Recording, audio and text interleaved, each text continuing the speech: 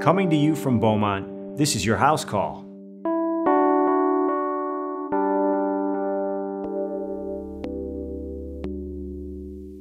Let me set the stage for you. It's Michigan, late autumn. Really, it could be anywhere in the world, but for the sake of argument and for my own convenience, let's just say we're in Michigan. So you notice the days are getting shorter, there's less daylight, you're leaving to go to work in the dark and you're coming home in the dark. And as a result of this, your sleep-wake cycle, or what's known as the circadian rhythm, is all tripped up. You find yourself feeling a little more tired, so you're sleeping more than usual, and you also notice that it's a little harder to avoid the carbs this time of year, so the pants might be getting a little tighter. You're quickly losing interest in the things that seemed so much easier to do just a couple months ago when the weather was nice, like going to the gym or going out with friends. You know, simply put, you're just a little more bummed out than usual. Maybe you're depressed. There's a name for this. It's called seasonal affective disorder. It's a real condition with real symptoms and real diagnostic criteria and real treatment options. And that's what today's talk is all about.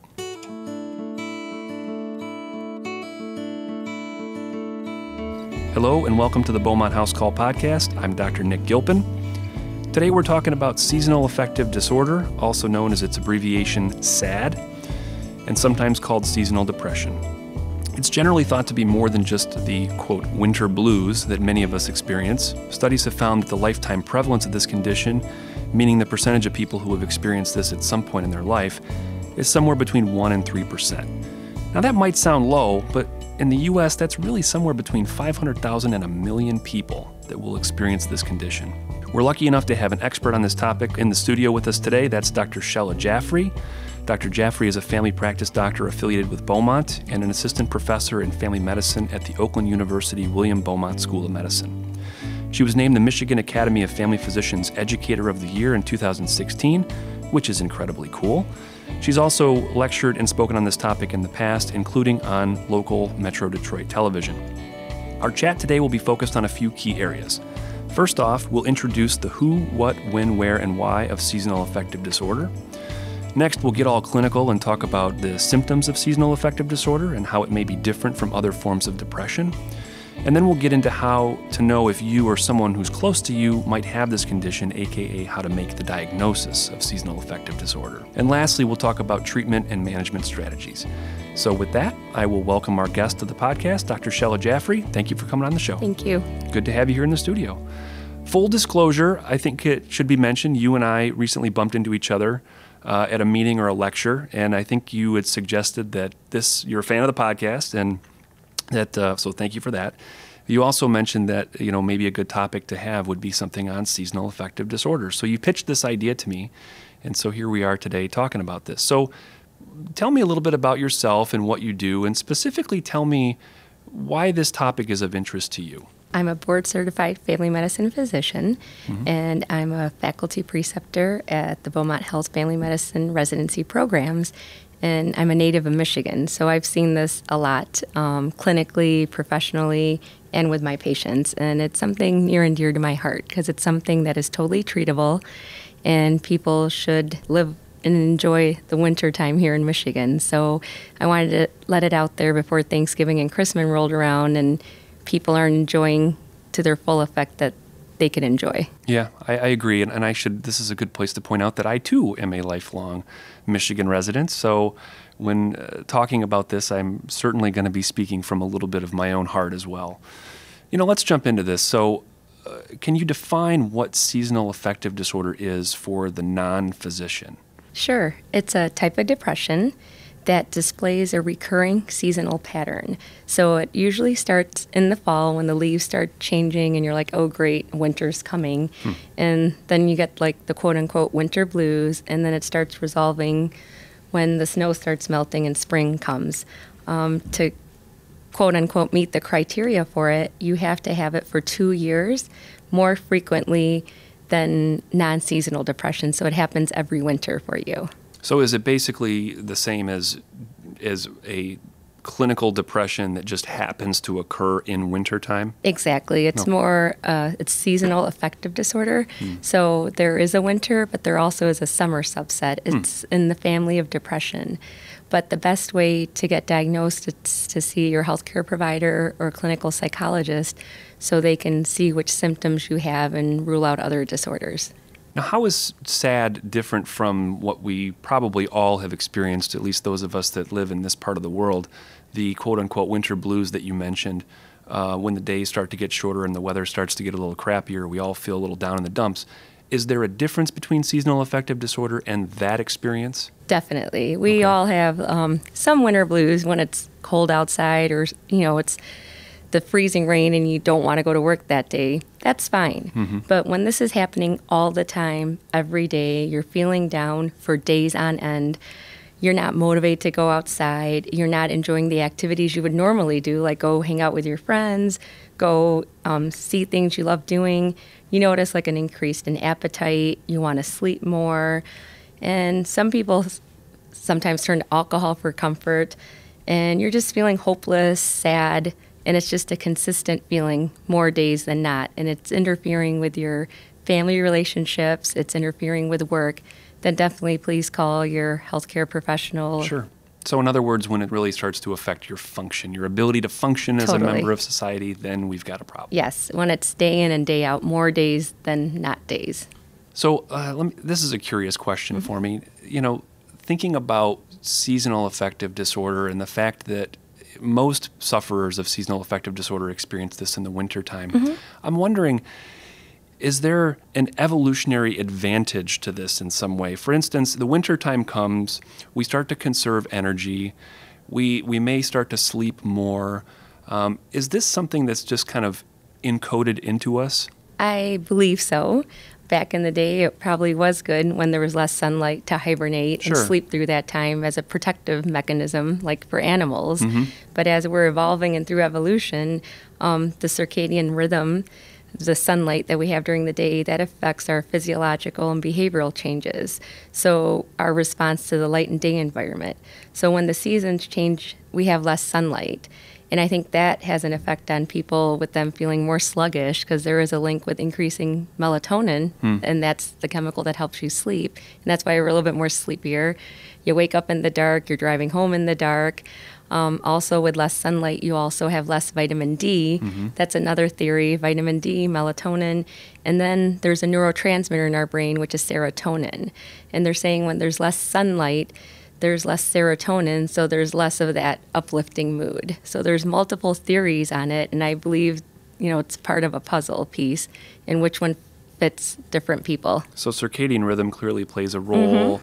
Neurotransmitters play a role. Correct. Probably somewhere, some combination of both of those variables together sort of forms this perfect union of why we get seasonal affective, right? I think it's just, the decreased sunlight, so your body resets your biological clock, which affects your sleep, your mood, and your hormones. At the same time, with decreased sunlight, we have less serotonin. That's the neurotransmitter in our brain that elevates our mood. And then when there's decreased sunlight, there's also more melatonin, and then you feel more sluggish and sleepy. So if I was going to build sort of the prototype patient, who gets seasonal affective disorder? Is this something that affects certain ages more than others? Is this something that affects one sex or gender more than another? I mean, tell me about the prototype patient. Like you said in the intro, their lifetime prevalence is about 3%. And in a primary care setting, about 5 to 10% of the patients do have seasonal affective disorder. And if you suffer from depression, depressed patients have a 15% chance of being more depressed in the wintertime. So anybody can get it, but younger people are more susceptible than older people to get seasonal affective disorder, and even children and adolescents can get it.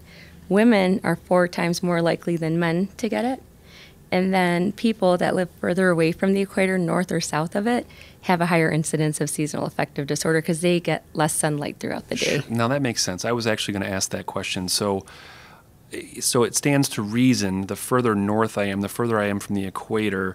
So I guess then I'm going to ask another silly question. I'm thinking about some of the happiest, quote unquote, countries in the world, right? Like the Scandinavian countries are chronically ranked among the happiest places to live, but they also get a pretty disproportionately low amount of sunlight. How do you square that? I'm thinking they must eat healthy. They must exercise.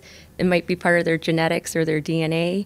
There's always, risk factors with family history and your social circle. Maybe they're more social. They exercise regularly. But I think it's a combination. There's no one answer for one person. Okay. So as a doctor, you've taken care of patients with seasonal affective disorder before. What are the symptoms that you're looking for? We touched on this just a minute, but tell me a little bit more about the symptoms if you suspect a person might have seasonal affective disorder. Sure. They'll come in complaining of low energy, I'm sleeping more, I'm eating more, I've been gaining weight, craving carbs. The biggest thing is the social withdrawal, someone who's social and they just don't want to go out. So I always check and make sure they don't have a history of depression, make sure they don't have underlying anxiety. But there are other diseases that can be correlated, and hopefully they're not abusing alcohol, they don't have an eating disorder, premenstrual syndrome, social anxiety, or a personality disorder. So it's not something we can Google and diagnose ourselves. It's best if we go talk to a healthcare professional or licensed psychologist to help weed through the symptoms and see which subset we fit, or if there's multiple things going on, like with your social situation, your family situation, knowing your family history is very important, and just, your diet, exercise, hydration. Now, us physicians, we love our screening tools and our inventories and our checklists and our scoring systems. And is there something like that that's out there for seasonal affective disorder? There is, and as you said, it's a screening tool, so it only screens you. It's a seasonal pattern assessment questionnaire, and it gives you points on your sleep, social activity, mood, weight, appetite, and energy. So it's only a screening tool. So if you score high for it, you need to get interviewed by a clinician to see if this is the accurate diagnosis for you or not. Make sure the other top 3 things we worry about is depression, bipolar depression, or a personality disorder. Okay. And again, we got to specify, or we got to clarify that there are varying degrees of where someone will fall on the spectrum, right? Very true. Yes. So some people have mild, some people do better just by getting extra sunlight, some people do better by taking vitamin D and a multivitamin. Some people do better by, all right, Saturday I'm going to have that lunch with my girlfriend, or I'm going to go ice skating. So there's different degrees of a disease and how you can be treated for it. Well, that segues really well, because now that we've sort of talked about diagnosis, and we've talked a little bit about the pathophys, and we've talked about all that important stuff, sort of background, now let's get a little bit into treatment. So what is the treatment for seasonal affective disorder? There are multiple treatments, and there are 4 major ones that come to mind right now. The mainstream is the light therapy, and it's a special lamp, which I'll go into details in a second. The second one I really firmly believe in is the psychotherapy, cognitive behavioral therapy, sort of identifying your negative thoughts and trying to switch them to positive. It's called behavioral activation. I also believe in the vitamin D, the multivitamin, the supplements. Go to your doctor and tell them, if you're tired, make sure you're not anemic, make sure you don't have hypothyroidism. There could be some underlying endocrine or metabolic causes for the seasonal affective. And then there's also medications, but any one or all can work for people. It depends on the patient and their problem and their diagnosis. And I've seen people, get treated with one or all or a combination. So you mentioned light first. So let's talk about light therapy, because that's something I'm not super familiar with. I've read about it. I've never personally prescribed it to someone before. So tell me how light therapy works. So there's a lamp called a Lux light lamp, and it filters out the UV light, so you only get the Lux light. You need 10,000 lux, and you're not supposed to put it too close to you. Keep it away. But first thing when you wake up, you go under the light for about even 10-15 minutes, and you slowly increase the amount. So some patients recover within a few days by using this light therapy, because you're waking up, it's dark outside, so you're getting the artificial light, which affects your brain chemistry and your mood. And I've seen people do really well with it. I've seen it at people's desk in the clinic, at the research labs. There's a lot more Lux lamps out there than we know. Where does one get one of these lamps? You can go to your buddy Amazon, Yeah. Costco. There's certain companies, but please research it and make sure it's 10,000 lux. There's different brands and types. There's some that stand, some that go on the table, and some are just like a light box. And some people watch TV and, put it away 2 feet away from them while they're watching their morning news. They're getting the light, and they feel much better. So that's the principle here then, is I take this light box, I set it up somewhere in the morning, early-ish in the morning, a couple feet away from me. 2 feet. How long?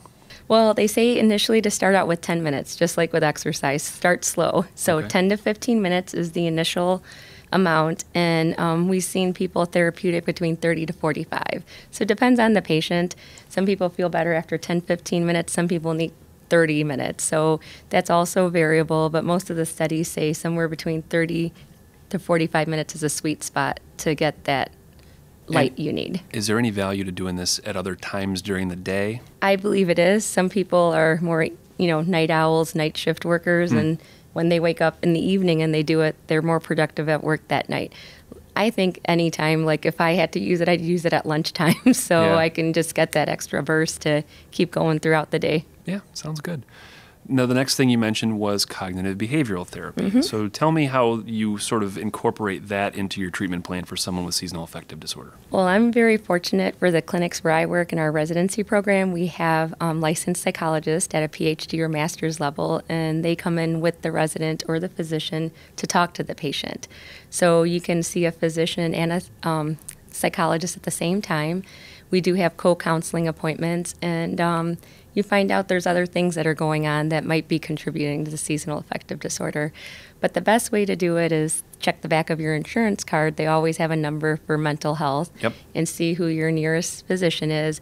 And there are a lot of free clinics in the area, too, if you call your doctor's office or look them up. In every county, there are resources for mental health. Now, are you sort of implementing this in a stepwise approach, or is this like, let's try the light first and see how we do, and if we're not getting anywhere, then maybe we'll try some CBT? It depends on the patient. So I'd have to see the patient, get a thorough history. So be honest with your doctor. Tell them how you're feeling, what's going on, what symptoms you're having, and let them know a little bit about your family history and other medical problems. It's almost like a little menu. You have to see what your patient's receptive to, get some lab work, make sure there is an underlying deficiency or a metabolic disorder, and then you work on it together as a treatment plan. But I would definitely ask them for light therapy, see if they're receptive to medications or, cognitive behavioral therapy. But I think it's a team approach, what the patient is willing to do and what the doctor seems is best for the patient. The next thing that you mentioned was something like vitamin D or some supplements that might be beneficial. And I Yes. think that that's a very important point, because before you launch into this, this grand scale treatment plan or this grand workup for someone who has depression, I think the first thing you want to do is look for some of those organic causes, like Yes. vitamin D deficiency, which is pretty common in Michigan this time of year where we live. I imagine other parts of the country too. Yes. So talk a little bit about that. Well, that is something in the medical literature. They discovered that people with less sunlight have less vitamin D, and it does contribute to energy and fatigue. So I think it's a strong component of it. And it also, people take less of it in their diet. So you could supplement it just in your diet. But I think it has a strong combination with other nutrients that can benefit your mental well-being. Sure. So that's part of the holistic approach to someone Agreed, who has yes. has I forgot to mention, I also did a fellowship in integrative health, so I've learned a lot about, like Oh. you said, what we can get in our diet that can supplement and help, just hypertension, diabetes, things we eat and how much we eat For and what sure. we eat. That makes really good sense. So let's go to the last thing that you mentioned, which is antidepressants. So I presume, and again, this is probably something that needs to be tailored to the specific patient, but this would probably not be necessarily a first-line approach for someone with seasonal affective. Would you agree with that? It would, again, depend on the patient and depending on how severe it is, but it definitely would be on my list of treatment options. So it depends on the patient and making sure they don't have major depression that's masking a seasonal affective disorder. So it is one of the treatments, but it also depends on the patient. Like, I'd like to get better sooner. Instead of waiting for the light to kick in, I might try the antidepressant with the light. So it's also dependent on the patient and how severe the depression or seasonal affective disorder is. Is there a time frame that you might consider as a sort of a trial for antidepressants, or again, sort of patient dependent, right? Well, also it depends on the antidepressants. Some of them are more activating sooner. Some of them take a few weeks to work. So it depends on the patient, their medical conditions, what other medications they're taking to make sure there isn't a drug-drug interaction. And then the one that is approved kicks in sooner than later. So that'd be a good kickstart for someone that was having like severe depressive symptoms. What medication is that? Wellbutrin. Wellbutrin, okay. What would you say to someone who's listening right now who thinks that they, or maybe someone who they know or is close to them, might be suffering from seasonal affective disorder? Please call your doctor to schedule an appointment, or a licensed psychologist, because there is help out there. And be honest and open about your feelings and your mood and how long this has been going on. And there's a lot of treatment options, and we're here to help you. Is this really in the wheelhouse of a primary care physician, or is this something that should probably more be flowing through a mental health or behavioral health specialist? What do you think? I think it's both. Some of us practice more mental health, more depression. But if the patient is more complicated, we do refer to psychiatry. But I think it's something a primary care physician and a psychologist can work together to help and handle a patient. But if it's beyond my scope, I will definitely refer to psychiatry. But like everything in life, it's a team approach. So I think there's a place for the primary care doctor. I think there's a place for integrative health. There's a place for the psychologist. And I always have them touch base with a psychiatrist, because sometimes this is just the opening to Pandora's box of what else is underlying beneath. And it might just start out as this. And there might be a history of bipolar or personality disorder or an anxiety disorder. So being honest with yourself as a person and a patient, and having that relationship with your primary care physician, we can guide you where you need to go to help you be the best person you can be. Speaking of sort of tangentially, what about a person who may be listening who maybe his or herself or someone they know may be having thoughts or ideas about suicide? What should that person do?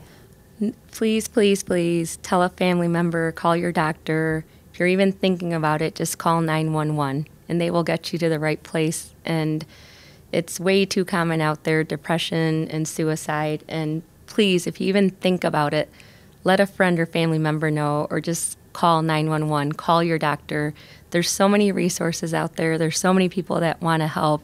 And there's someone that loves you and needs you, and never forget that. No matter how bad it looks like, there's help out there. Please reach out and tell someone so we can help you. I want to thank Dr. Shella Jaffrey for being my guest on the podcast today. Thank you, Shella. You're welcome. Thank you for having me. Absolutely. Do you want to pass along some resources for anybody who might be interested, like a web page or a way to get more information about this? Yep. I researched this on the National Institute of Health in the Mental Health Department. I also love WebMD and also the American Academy of Family Physicians. There's lots of information. Be very, very careful of the source. And please, please, before you try anything or do anything, call a friend, call your doctor. There's lots of people out there that can help you, and you're not alone. A lot of people suffer from this. It's very common, more than you know. And before we leave, I want to remind you to share any questions you might have with our email address, which is podcast@beaumont.org. Dr. Shahjahan and I will be fielding your questions very soon. And with that, I will leave you with today's healthy thought. When the days are getting shorter, you might be feeling those energy levels start to dip, and your mood might be dropping along with it. If this feels more than just a case of the winter blues, it could be a treatable condition called seasonal affective disorder, and it could be time to talk to your primary care doctor about it. Several approaches to treatment are available to help you manage this condition until the flowers start to bloom again. Continue your journey to living a smarter, healthier life. Visit beaumont.org/podcast to access information and resources related to today's podcast.